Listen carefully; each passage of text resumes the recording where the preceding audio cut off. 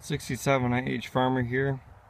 I'm just taking a look at my Cub Cadet 125, maybe soon to be 145. Who knows? So what I'm planning to do today is take some measurements and write it on this piece of paper, write a sketch, and take some measurements of the machine, because I want to put a loader on this.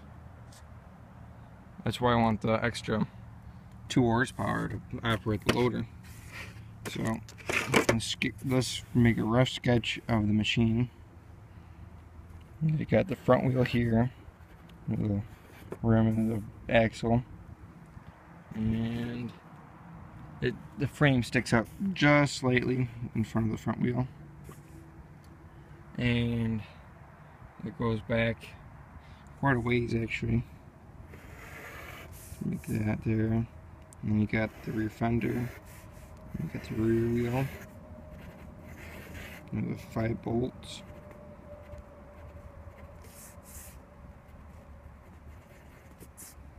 You got the hub, and then you got it going out and then coming back in and going out again. Just get it. And going out like this, coming back in quite a bit, and going back out again. And that, I gotta fix that actually. It's not such a steep angle. It comes out like this. That's about seat height, so it keeps going up like that, and cut across to about there, and go down at less of an angle. So this right here is pretty steep. And you got the hood, comes straight across from here, like that, and this from here goes down like that. And you got the box where the drive shaft goes. It comes in like right about here, and it cuts across here, and then it goes like that. And you got your frame. It's 6-inch C channel, like that. And then this, like that. You got your seat, your steering wheel. And this is not supposed to be pretty. I'm gonna make this on CAD. I just need dimensions. And you got your stack sticking out. Right, so we need the measurement from the height of the hood,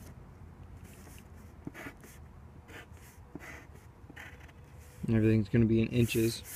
Make a note on the bottom.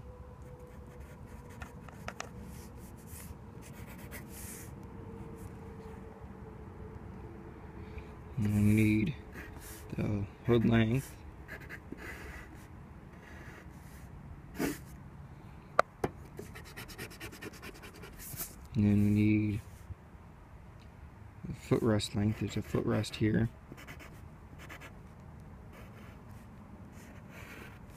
And draw a line so I can write the dimensions right there. And then the frame length from where I want the controls. So I want the controls right here. From here to there, and I want from here to say here. Alright, so take some dimensions.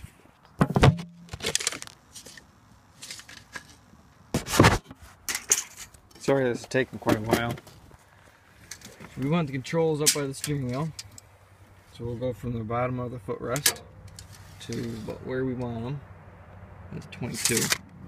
So we'll write that down. So that is this one, 22. And then we need the length of the footrest, 14.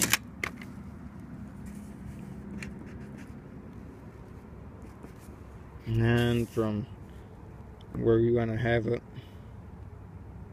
I want to have the arms feel like this, where you got the pin right there, and it comes down like that, and then, because I want to match this angle here, so I'll go down like that and then come straight down. Because I kind of need it like right here, so I can step in real easily. See how big my boot is. So I want to be able to slide my foot in there.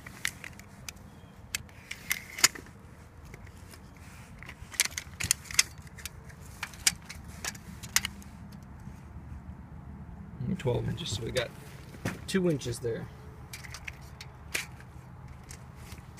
So we'll go from here and make a little line. I ain't got nothing here to make a line with.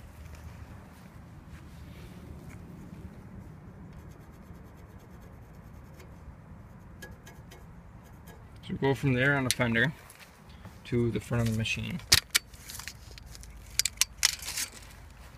From there on the fender to the front of the machine, that is 27.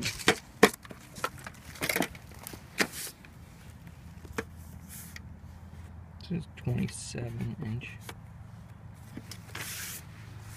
And then got the height and hood length.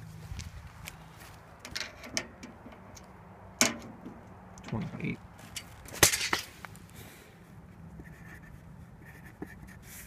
And the height of the hood, the height of the front of the tractor. This is kind of hard doing everything one-handed. Got that up there. Stop swinging. 21.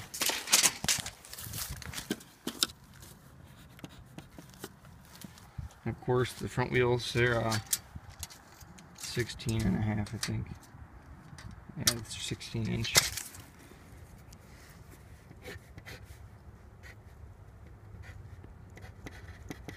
And the back tires.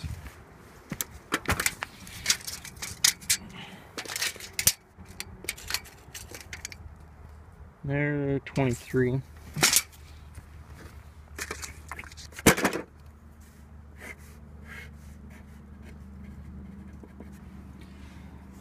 Width to the front of the tractor.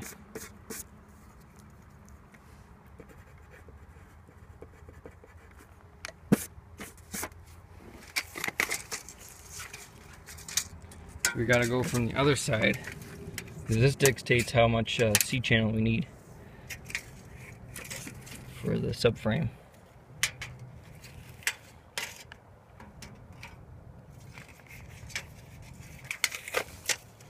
There's literally no strength in the tape measure going this way.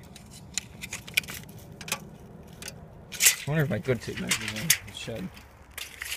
No offense to Harbor Freight, but you know, you can't get all that stuff.